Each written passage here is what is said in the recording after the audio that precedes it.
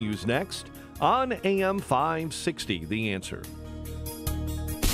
Now, from the Signature Bank Studios, this is Chicago's Morning Answer with Dan Proft and Amy Jacobson. Only the biggest stories, only the biggest guests, and only the biggest opinions. This is AM 560, The Answer. Top of the morning, Dan and Amy. Michelle Wu is the mayor of Boston by way of Barrington High School. But she went from Barrington High School to Harvard. And now as mayor of Boston, she's applying what she learned at Harvard, like neo-segregation. This story that made news last week about a holiday party for elected officials of color only, electeds of color. And the invite was accidentally sent to a honky who raised the issue of an electeds of color only Christmas party, and the controversy ensued. Last week, Michelle Wu defending the segregated holiday party. I think we've had individual conversations with everyone so people understand that it was truly just an honest mistake that went out in typing the email field, and I look forward to celebrating with everyone at the holiday parties that we will have besides this one as well. So it is my intention that we can again be a city that lives our values and creates space for all kinds of communities to come together. She sounds like Brandon Johnson. That's the kind of lingo you learn. Yeah. That's the kind of lingo you learn at Harvard.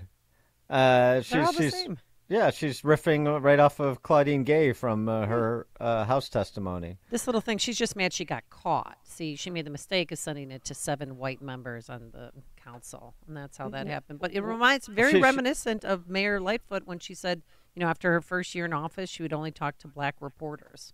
She didn't get caught. She's not apologizing or anything. She's explaining it was a process here. It shouldn't have gone to those honkies, but otherwise it's fine. And I know the story goes that this has been going on for some time because, of course, the guilt-ridden Irish honkies that preceded Michelle Wu are just as bad of identitarian hacks as she is. By the way, Michelle Wu is married to a doughy, pasty, I'm sure, eunuch who's also a honky. But whatever. So I guess he can't attend the Christmas party with his wife, at least that one. So there's the Christmas party for the electeds of color, and then there's other holiday parties where honkies are allowed to come, and so that's really nice.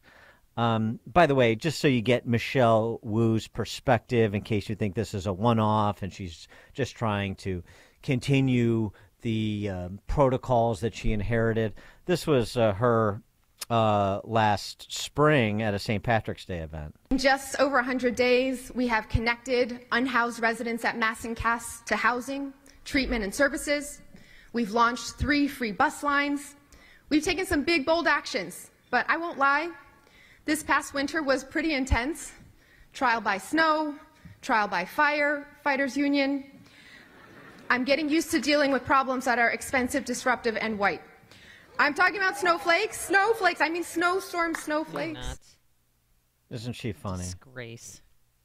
Eli Steele, our friend, a documentarian, How Jack Became Black, as well as, along with his father, Shelby, What Killed Michael Brown, both good documentaries if you haven't seen them. He wrote about Claudine Gay last week, and Michelle Wu as well. When I learned that Boston Mayor Michelle Wu hosted a racially segregated holiday party, I wondered, would I have been invited? After all, my father is black, but my skin looks white. The non-whites gathering was exposed this week after a city employee accidentally emailed invitations to a Caucasian council member. If I had received an invite by mistake or not, I would have headed over to Mayor Wu's office for an explanation. My mother is Jewish, my paternal grandmother was white, but my paternal grandfather was black and had Native American ancestry. Would I be allowed in the doors? I've treaded these racialized waters before, so I can imagine the mayor, when confronted with my complex identity, would have replied, "Oh, of course, you're one of the electeds of color," though her answer would be meaningless. Neither my complexion nor my race reveal anything substantial about me or my character. Throughout the year, we work to represent our communities with urgency and determination, Mayor Wu boasted on Instagram while posing in a picture of the electeds of color. You're wrong, Mayor Wu. This is not something to celebrate. Mayor Wu is a racist.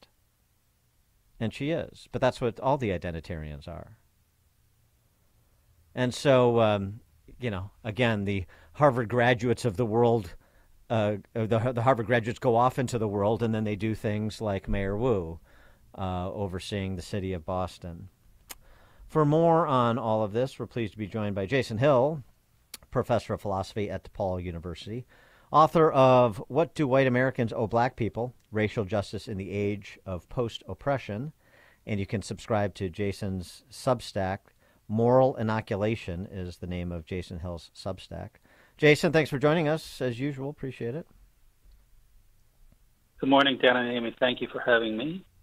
How did you react to last week's race controversy du jour, and particularly our mutual friend Eli Steele's response? Well, I think Eli's response is very, very apt. I know Eli, and I think that it's not surprising. I've been warning myself, and I think Amy Wax years ago called for the defunding of universities.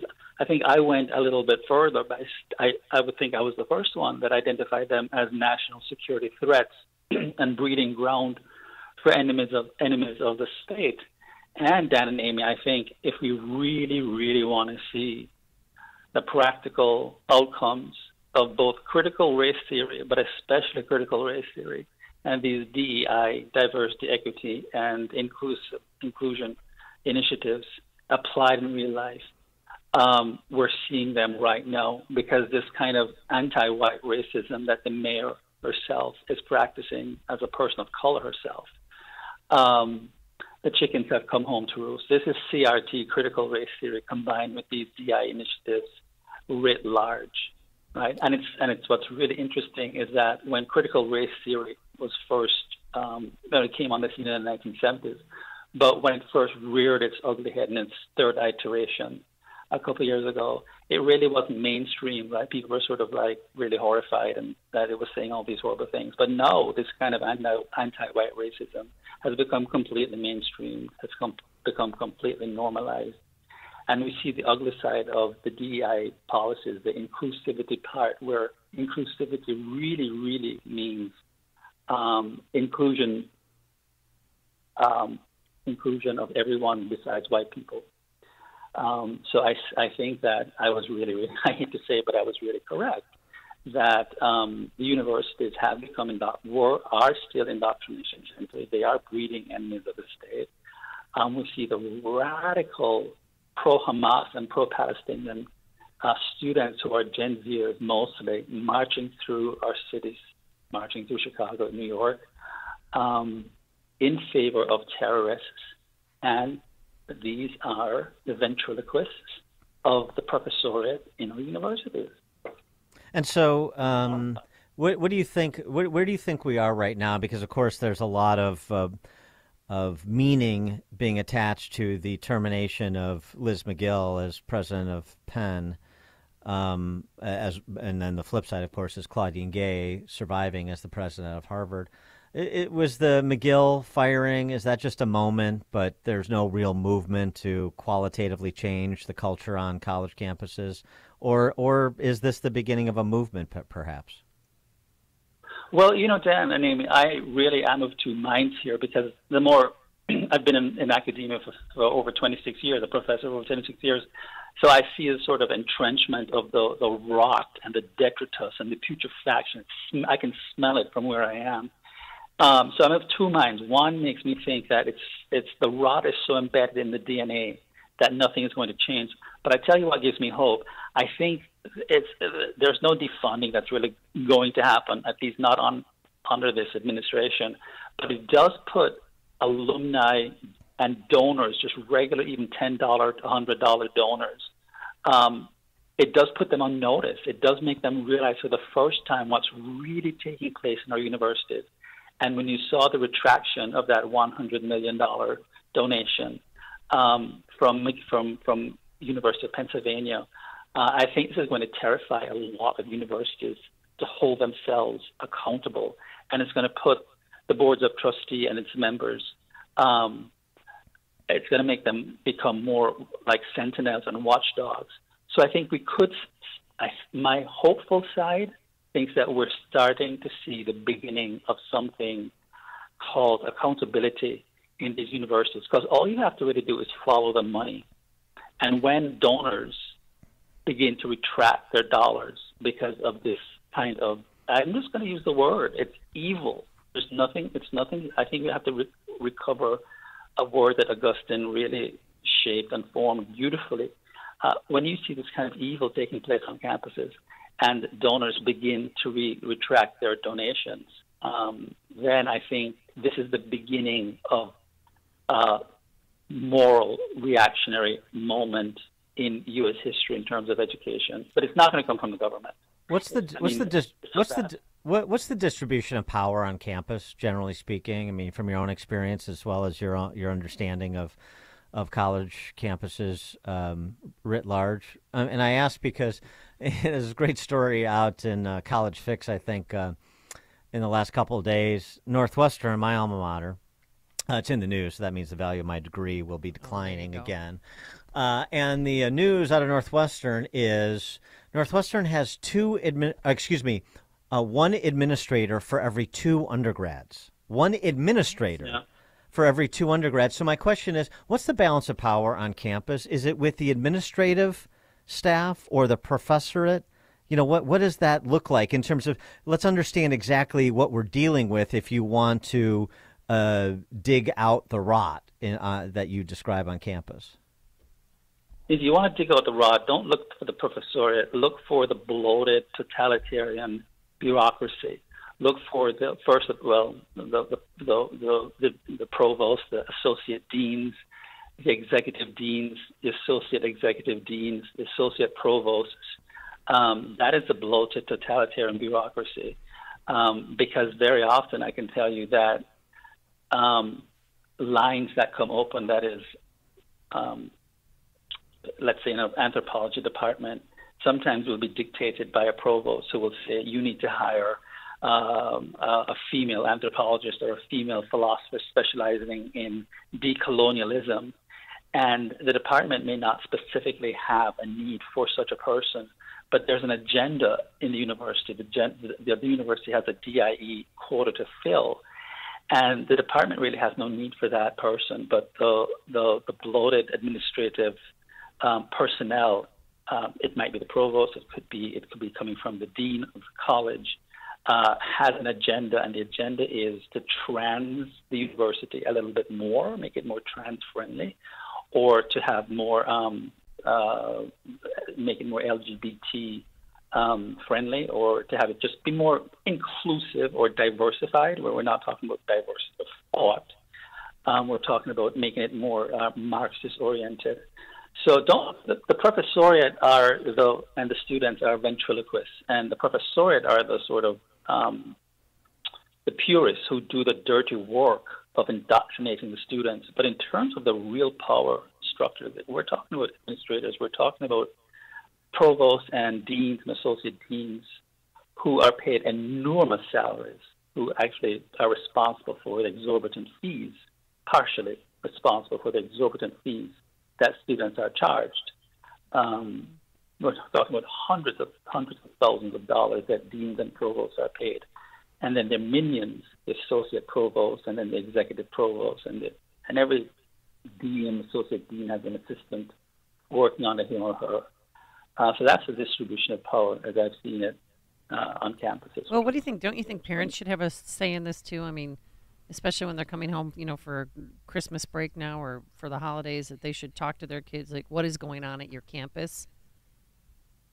Well, Amy, I think now parents are having a say. I think before, right, I used to get calls from parents, and the calls were, these were far and few in between. The calls were really, Professor Hill, respectfully, how come Jimmy didn't get an A in the class? Because the parents, like the students, were really great grubbers, right? Because these resumes were being written, their children's resumes were being written in utero, and they were highly overly scheduled children. So from the parents pregnant, the resumes were being written for the children to get into Harvard They didn't get into Harvard, they got into DePaul. So no, with all this critical race theory and all the mayhem that's taking place, parents are taking advantage. Why? Because as I like to say, the diploma that you get, I used to tell my students, the difference between yourself and the kids at Harvard is that the kids at Harvard have better connections on the ski slopes. But qualitatively, they're not that smarter than you are. They just have better connections than you do. And your diploma is now qualifying you to be a floor manager at Walmart or Walgreens. And this is coming home to parents who are paying $40,000 a year or $50,000 or whatever they pay at other universities. I know at DePaul they pay about $38,000 to $40,000, and realizing that they're in debt for a college diploma that qualifies their students, their children, for nothing more than middle management, right? So I think we're going to. By the way, I think what should happen is that universities should be sued, right? There should be more lawsuits, and we are going to see more lawsuits coming forward. And that's going to also have universities be held accountable. And also another thing, Dan and Amy, that I think is going to help the situation is that we're going to see the closing down of useless departments like gender studies, like queer studies, like Black and African diasporic studies. These are programs. These are not legitimate fields of inquiry. I'll get in trouble for saying that. Who cares? I'm in trouble already. I've always been in trouble since I was a graduate student. You think that? Wait, you think they're really going to get shut down? I mean, that won't happen without incident. Well, I think as fewer people major in these useless programs and realize that there are no jobs for these diplomas, and that fewer and fewer people can take these studies. There was a time when people would major in these disciplines for self-enrichment purposes or for self-enhancement, what they would call, I hate this word, self-actualization, reasons that they no longer have, you no longer have the luxury of doing that when you're paying $40,000 or $50,000 or $60,000 for that type of degree. Condoleezza Rice did that at Stanford. I've done a lot of research on this woman. She did that at Stanford. One of the first things she did as provost, so she shut down like ethnics. Well, it was reopened after she went on to become national security advisor. But she shut down a lot of these ethnic studies and gender studies, or she morphed them. So I think from a fiscal point of view, I think that is going to happen at a lot of universities because, I mean, you see it happening in modern languages where fewer and fewer people are majoring in Portuguese and German and so on in these programs. That's something we'll watch. Professor Jason Hill, professor of philosophy at DePaul, author of What Do White Americans Owe Black People? Racial Justice in the Age of Post-Oppression. You can subscribe to Professor Hill's Substack. It's entitled Moral Inoculation. Moral Inoculation is Jason Hill's Substack. Professor Jason Hill, thank you as always for joining us. Appreciate it. Thanks, Dan and Amy. Thank you. Thank you. And he joined us on our turnkey.pro answer line. This is Chicago's Morning Answer on AM 560. Merry Christmas, you filthy animal. The Answer. Signature Bank is Chicago's fastest growing independently owned business bank. It's a bank where relationships still matter. I'm Dan Proft, and I know this because Signature Bank is my business bank. And this is Brian Duncan, co-founder of Signature Bank. We wish you the very best this holiday season from Signature Bank, Chicago's business bank. Signature Bank helps local businesses succeed. Let Signature Bank turn your business vision into reality this holiday season. Visit signaturebank.bank. Member FDIC, Equal Housing Lender. This is a special alert to all Americans who own a vehicle with less than 200,000 miles with an auto warranty about to expire or with no warranty coverage at all. Due to a decline in the economy, CarShield is announcing a low-cost month-to-month vehicle protection plan that is now available to the public to save any driver out-of-pocket expenses on future auto repairs. Call now to find out how you can pay almost nothing for covered auto repairs. Yes, you heard that correctly. Pay almost nothing for covered auto repairs. An open phone line has been established for all drivers to call for a free quick quote. Call 800-353-2973 now. Drivers who are covered will not have to pay for covered repairs again. This protection plan is at an all-time low. Additionally, drivers who activate this vehicle protection today will also receive free roadside assistance, free towing, and